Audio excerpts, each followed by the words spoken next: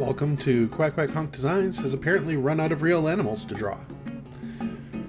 So, here we are drawing a Chupacabra.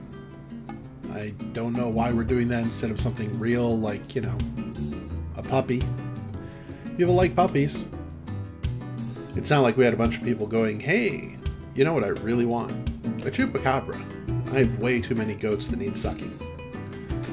As if that isn't the weirdest idea anyways, you know. Eat the goat? No. Suck other things' blood? No. Just goat blood. It's pretty specialized. So, part of the big reason for this was coming up with something to go with the tequila sunrise.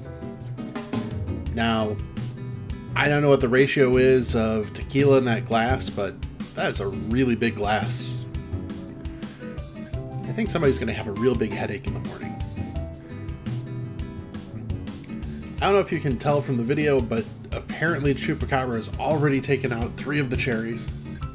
He's looking towards that one at the top. I think he's going to need a ladder though. It's just a little bit too short to get up there at this point.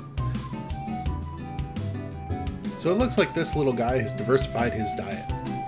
I don't really approve of that. After all, I really do sort of like cherries and drinks. I mean, Marshino Cherries is awesome.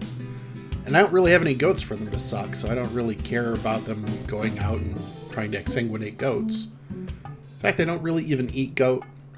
So, you know, I'm pretty ambivalent on that sort of thing.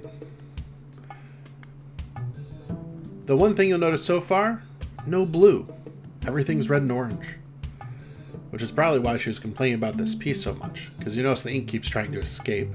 And there she is with the colorless blenders filling in the sides. I have to admit, he is a little cute for a slavering monster who kills goats.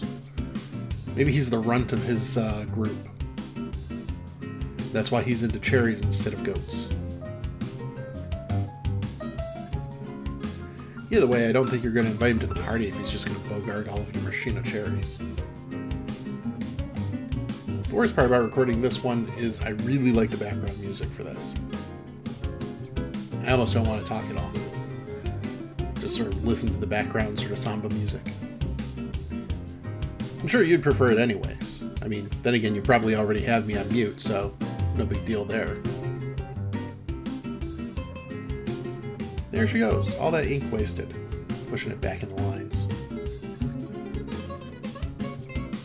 Not quite sure about this drop shadow. Once again, apparently this drink is in an incredibly sunny area, which is amazing considering supposedly Chupacabras attack at night. So once again, I suppose we've already said he's defective. Defectively cute, but still defective. So this is about the time in the video where I ask you to like, subscribe, Shanghai your friends and make them like and subscribe too. Or just go by our website and buy art. That's good too. Well, I guess we'll see you next time. Don't forget to Shanghai those friends.